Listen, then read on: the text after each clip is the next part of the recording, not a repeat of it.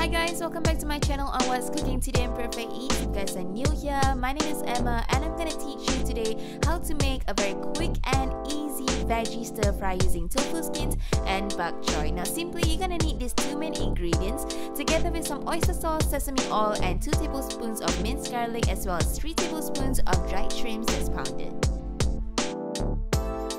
So let's start by drizzling some oil over medium heat, and we're going to start with the garlic and the pounded dried shrimps, and we're going to saute that for a minute or two before we start adding in the bok choy.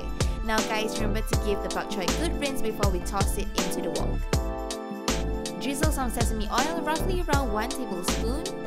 After which we're going to add 2 tablespoons of oyster sauce, and I'm adding half a cup of water before tossing in the tofu skins.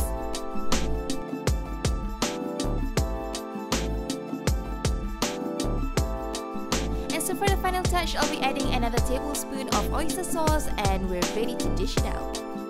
I hope you guys give this one a try. I've got more easy breezy recipes for you guys to check out on our YouTube as well as our Instagram at PERFIQEATS, and be sure to like and subscribe. Bye guys!